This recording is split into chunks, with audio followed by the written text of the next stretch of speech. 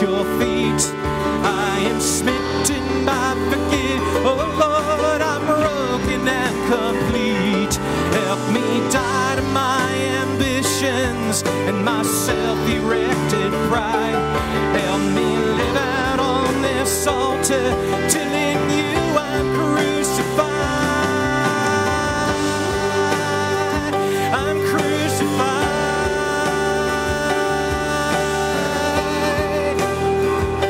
Yeah, yeah, yeah. I'm totally abandoned. I'm wrecked at your feet.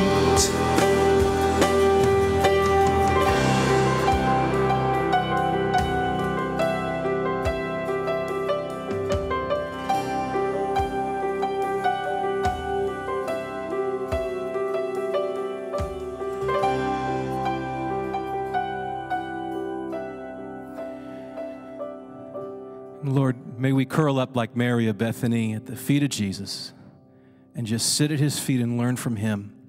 And everything you have to say to us tonight through your word and through testimony, through conversation, speak to us, Lord. Your servants are listening. In Jesus' name, amen. Amen. You can be seated. Have a seat. We're here tonight to talk about the treasure principle. A lot of treasure hunters out there, and I think I'm looking at a bunch of them because I think you're like I am. I got a little confused about what the treasure really is. And it was in October of 2004 that a fire swept through our town, and me and one of my best friends, who's sitting right in this room tonight, sat down and we thought about what really mattered when that fire came through and took houses and several lives. Maybe you heard about those big fires in Southern California. And we were there, and God got hold of me and helped me understand a little bit about what the treasure's about. You know, there's a lot of confusion about the treasure. But tonight we want to clear away some of that fog, because we're going to meet two of the people who I think are best qualified to address what the real treasure is.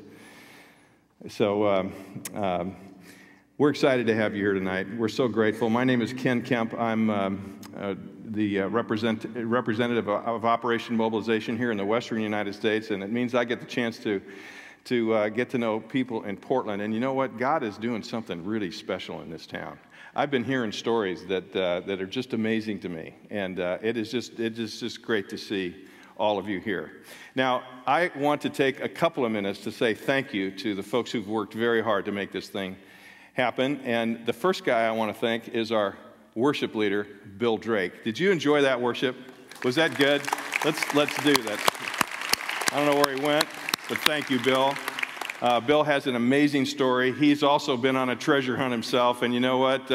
He was a Biola student and just a great musician, pretty good at the keyboard, isn't he? And he also has a band that he plays with. And just a couple of weeks ago, he was in Germany in front of 10,000 German students and leading them in worship, and it was just a powerful, powerful event. If you want to learn more about Bill's ministry, BillDrake.com is all you need to remember, BillDrake.com, and he'll be back here, and he's going to want to meet you too. There's another gentleman who is seated here tonight that I want to say thank you, and it's Dr. Jay Barber. Dr. Jay, you have been an amazing champion for us, and you have introduced us to the incredible people here at Sunset Presbyterian Church, and your care for us has been extraordinary. I also want to thank a guy whose name I couldn't even pronounce 4 months ago. And now I feel like he's been a lifelong and one of my best friends. His name is Bill McLeod, Mission Connection. Where are you, Bill? He's probably out back talking to somebody, if you know Bill. We're just grateful to Bill and Mission Connection. And you probably noticed we've had quite a collection of volunteers to help us this evening with the book table and everything else, and we're grateful to each one of them.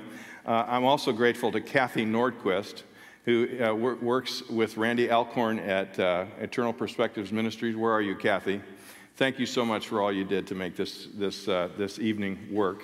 And we have 4 really great churches who've been part of it. One of them is Crossroads Community Church, and Ralph Cassell, who's one of the pastors there, really helped us, and we got people. We do have people from Crossroads here, and Good Shepherd Community Church. Jonathan Martin and Raquel Thurman and her husband Pat have been very helpful to us. Solid Rock Church, Pastor Phil Comer has been an amazing champion for what we're doing tonight. But then especially I'll mention again the good people at Sunset Presbyterian Church, Ann Owen and Karen Carroll and Travis, who's doing the sound, and the lead pastor we got to meet, Jason Curtis, and his partner, Michael Matusik, have been really, really amazing too. So let's give a round of applause to all those good people who've helped us. And then one very special person who is someone who helps you get through all this wonderful Portland traffic in the afternoon from 4 o'clock to 6 o'clock in the afternoon. She's been an amazing supporter of ours and encourager to us. And you know what? She's here tonight. So I get to introduce you to one of your favorite people. Georgianne Rice is here. Will you stand up, Georgianne, and say hi to everybody? And yeah, let her know. Thank you, Georgianne. So good to see you here.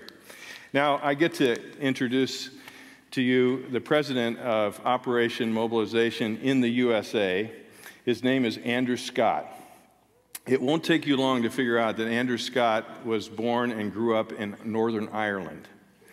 And as he was growing up, he decided that he was going to follow Jesus. He made that commitment.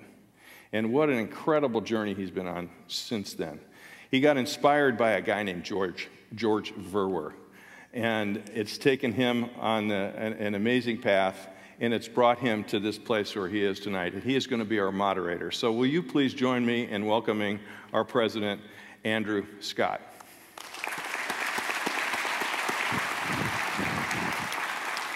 Do it, man. Thank you very much. Well, good evening, everybody. Let me add my welcome to Ken's. It's so good to see you here tonight, and we look forward to this evening together. You know, what a privilege to be able to spend an evening with George Verwer and Randy Alcorn. They don't get to meet up themselves personally, face-to-face very much, in fact. Most of it's done either through phone calls or emails, so this is a privilege for them to actually share a stage together as well. But we get to sit and listen in to two men who God has used tremendously over these last decades and is continuing to use in these days. And so it's our privilege tonight. It's my privilege to be what they call the moderator, whatever that means. But I'm going to be asking a few questions tonight to them. Let me first of all talk about the first man I want to bring out, a man who has worn a number of hats in his life, certainly a pastor for 14 years. And then in 1990, he founded the ministry and continues to direct that ministry, Eternal Perspectives Ministries. He's a man who's written just a few books. That would be 40, in fact, and with over 7 million copies in print in 30 different languages. Quite incredible. 3 of them being New York Times bestsellers. Probably the best decision of his life outside of following Jesus was that he chose Nancy to be his wife, and maybe the best thing he's produced in his life are the 2 wonderful daughters he has that are following hard after Jesus. And, of course, something he had very little to do with are the 5 grandchildren that he is proud to be the grandfather to. And so it's my pleasure to introduce again tonight someone who doesn't really need an introduction, but can you welcome Randy Alcorn?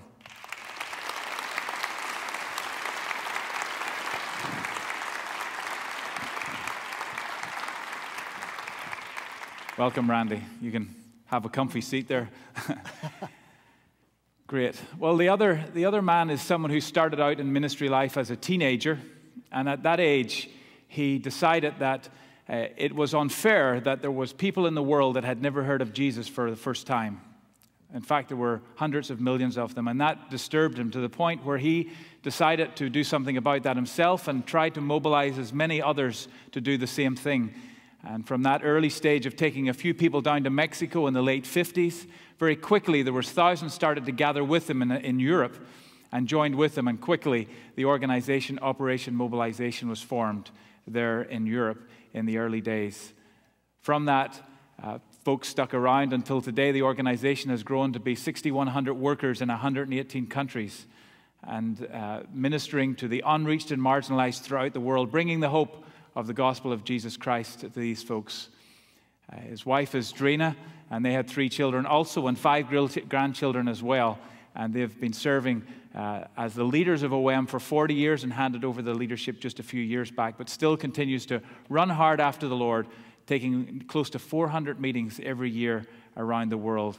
And of course, that person is someone I want you to welcome again tonight, is George Verwer.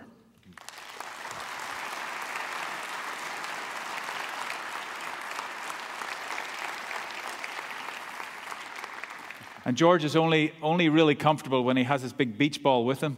We're going to bring the globe up on the stage. Thank you, Adam. There you go. It's just he gets bored easily and he likes to play with this. No, this is a true reflection of George's heart for the nations. You don't want to just block Randy's view there. It's a brand new one. Can I just move it back slightly so Randy's not lost behind the globe to these folks over here? We got Ireland right there. There you go. Let's turn that round center.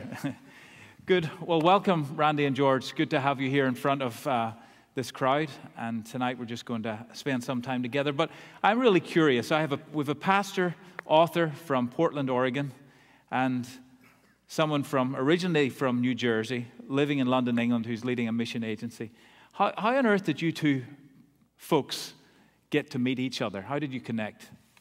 I think the first time we saw each other was at my home church, Good Shepherd Community Church, where every year we have a missions conference and a featured missions speaker. And it was George one year, and it was at a time where we had 6 services, 3 Saturday night services and 3 Sunday morning services. And of course, normally as a pastor, when you preach in those services, you preach the same message. Yep. George brought 6 different messages. And so the small groups are all based around a discussion of the morning message and that text. So you had people say, well, yeah, he spoke on Psalm 27. No, he spoke on John 10. No, it was Revelation 3, whatever. So that was the first time. The confusion reigned. Can you remember anything more than that, George?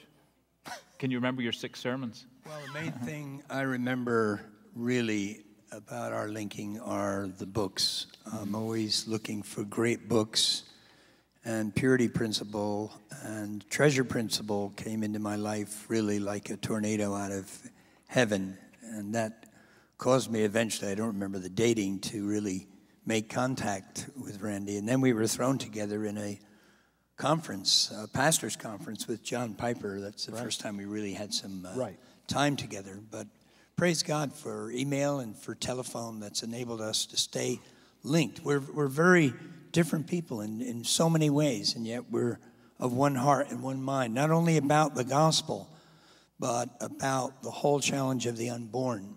And even this week, they've generously given to OM and the ships 10,000 more copies of Why Pro-Life, truly one of the most important books in this century.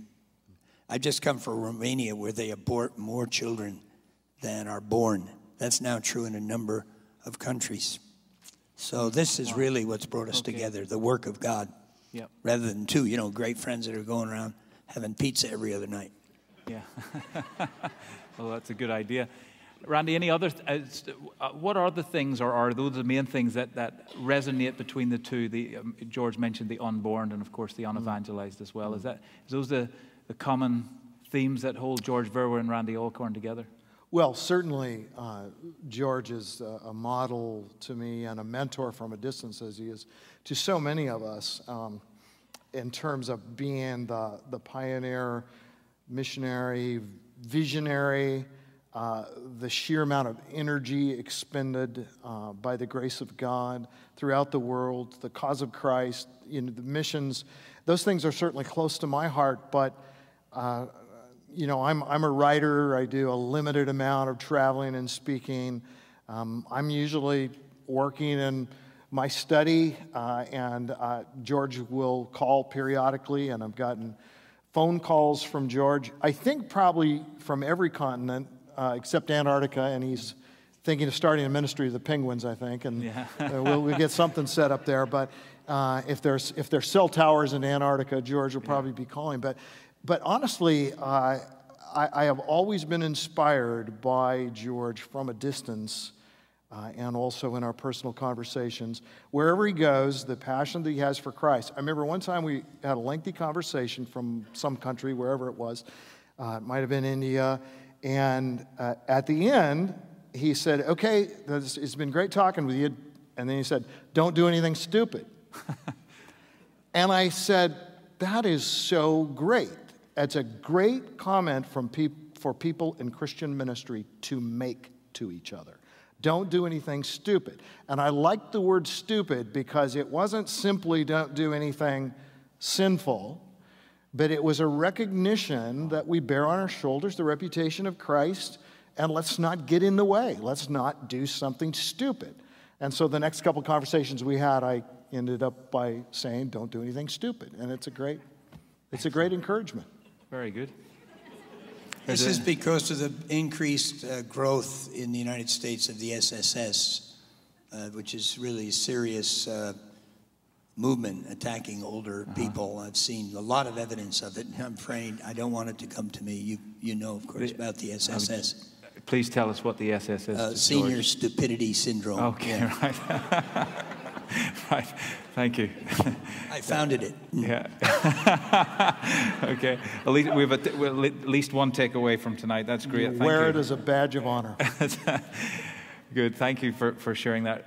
George, you over 50 years ago you founded OM, and you know, there was a bunch of teenagers really in those days with a lot of passion. And as you think back to those early days, what was the driving passion behind you starting this movement to reach the world? I really was one step at a time. I was not this person that had this great vision and great dream, sure, especially about starting any kind of organization. Just three of us went to Mexico, Dale and Walter and myself, and not that much happened, but it was a phenomenal experience for us. Wycliffe translators welcomed us in Mexico City. And the history, the official history of the OM, which is quite an expensive book, tonight is actually available free of charge. And it has the picture of the team that went out the second summer when we really started something. Bookshops, radio broadcasts, correspondence courses, first full-time workers. And they're pictured in this picture up here. Cover, yeah. Yeah, including Valdemar Aguilar, the Mexican who really helped things going. But I just had such a powerful, life-changing experience in that Billy Graham meeting in New York City that I just felt everybody needs to know this is the way. He's the way, the truth. This is what I've been looking for. And so I began in my own high school. In one meeting in my high school, some came to Jesus. Then we started prayer meetings. Then I started showing films. Then I started going door to door with Bibles and Christian books. And when I came back from Christmas break to this ungodly high school, many were drunk on the weekends. Hundreds came to hear my testimony because I'd become president of the student council, and people were talking about George and what happened to him. So hundreds came to that meeting, and about 125 stood. I was 18 by then, to believe on Jesus, including my own father, the son of an atheist. So it was one step at a time. But when I left university, partly because of Dale's influence, he went to Wheaton, I went to Moody. Then I was exposed to people like Lionel Gurney of the Red Sea Mission Team, and so many godly people come through Moody. Alan Redpath, that great preacher from London that ended up in Chicago. They became really close friends. So I'm very indebted to men and women of God and their books and their lives for helping me just one step at a time continue to grow. The real explosion came in Europe. We're really, in more ways than one, a European-born movement. It was very small, and I was launching a challenge Dale to go to Turkey. Amazed that he accepted that challenge. And then I was in Spain and headed into the Soviet Union. I was learning some Russian. And that's when I was caught by the KGB, accused of being a spy. It's an amazing story. That failure caused me to go for a day of prayer where God gave the vision as it became known in the years to come. Operation Mobilization. Mobilize the European church to reach the Muslim world, the communist world, and especially the closed countries. So it was one step at a time. But 62 and 63, 50 years ago, was the big tipping point when close to 2,000 got involved in one summer. Wow. And it's been going ever since. 160,000 have served on OM. When we stopped counting 25 years ago, they'd given the Word of God, excluding radio and television, they'd given the Word of God to 1 billion people face to face. Wow. Praise God, yeah. Thank you, George. George mentioned in passing, and I just want, Dale Roton, is he here, still here? Better be. I can't see. Where are you? Dale, the backsliders. Dale's at the back, but Dale was in the beginning with George, helping to found this organization. He's sitting at the back, and so you can get to say hi to Dale later on. Thank you. Let me give you an example of how Dale helped me. I was ministering in Manchester, I'll never forget, and in those days, thank God I don't think I do it much anymore, I would sometimes exaggerate something or say something over the top. After the meeting, Dale has really been the Nathan in my life, and we all need a Nathan. And if you don't know him, you might try like reading the Bible. But Dale came to me and said, Brother George, God's really used you again, and so encouraged. You like to get positive feedback. And then he said, and I'll never forget it, if you could stay closer to the truth, God could use you even more. Thank you, Dale. Yeah, excellent. Good. Good work. Randy, George mentioned just this whole idea of bringing the gospel to everybody. That was the the passion right at the very beginning of OM. And I know both from our short conversation, but also from what I've read about you, that evangelizing the unevangelized is a huge passion for your ministry and for you personally. Just share a little bit of how that works itself out. And I know you have a new exciting project just about to be launched. Tell us a little bit about that. That's purely focused at evangelizing. Do we have that video? If we do, now would be the time to play it. I'm not sure if it's ready to go or not. Two men live in the same neighborhood. Phineas, wealthy, powerful, owner of a great estate. Everyone knows his name. Lazarus, destitute, disabled, homeless, a nobody who begs on the street outside the rich man's gate. Two men, which would you rather be? Phineas, cruel, angry, ungrateful. Lazarus, kind, generous, thankful. Phineas trusted himself. Lazarus trusted his God. Lazarus listened to and believed the words of Jesus. Phineas tried to stamp out the words of Jesus. Lazarus died and was buried in a poor man's grave. Phineas died and had the best funeral money could buy. Which man would you rather be? Lazarus was mourned by friends who loved him. Phineas was mourned only by those paid to do so. When Lazarus died, he went to heaven. When Phineas died, he went to hell. Now, which man would you rather be? Rich Phineas or poor Lazarus? Two men, two destinies. Those destinies hinge on whether they trust one other man. Two men no longer live in the same neighborhood. Two choices, each lasting for eternity. Eternity, by New York Times bestselling author Randy Alcorn. Available from Kingstone Comics. Read it, give it, live it. So this is my first graphic novel, and I considered this to Looks like a comic to me. Yes, they used to call them comics. Yes. Who's into comics big time? And there you go. You're too young for that, I guess. And I grew up reading comic books in a non-Christian home. I learned to love to read through reading comics. I graduated to science fiction. And then when I was exposed to the gospel, I read the Bible itself and every Christian book I could get my hands on. And as a result, God changed my life. Came to Christ through reading the Word of God.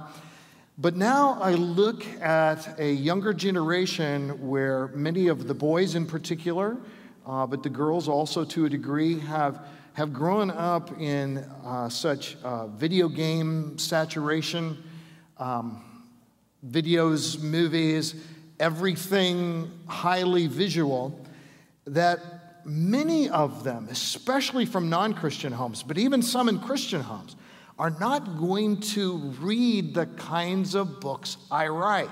So one day I had been asked if I would write a graphic novel, and I was thinking about it, praying about it, and I went to a big Barnes & Noble store here, those of you who are local, Clackamas Town Center, and I went to the graphic novel section, and I would encourage you to go to it and just ask where it is if you've never been there.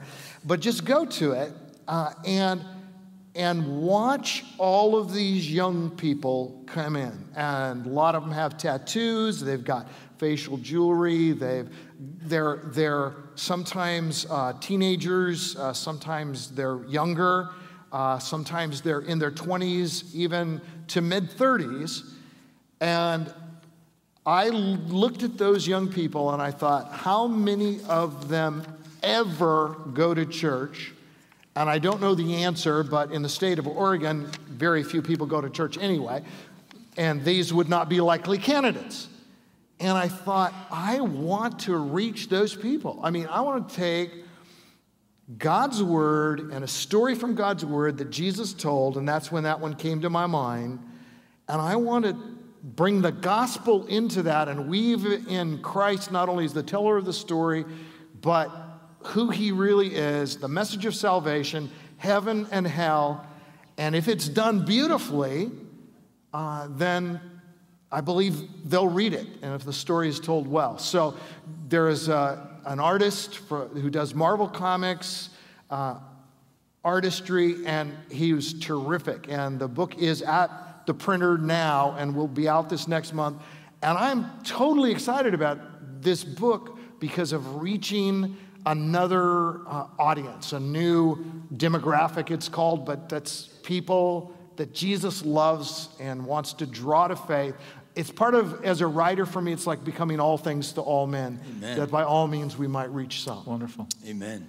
And we're sending out, I think, something like 5,000 of those or so to the Logos Hope, the ship that goes to so many. And how many people come on that ship a year? Hundreds of thousands. Yeah. And I'd like 100,000 of those, actually. Yeah. I can place an order now.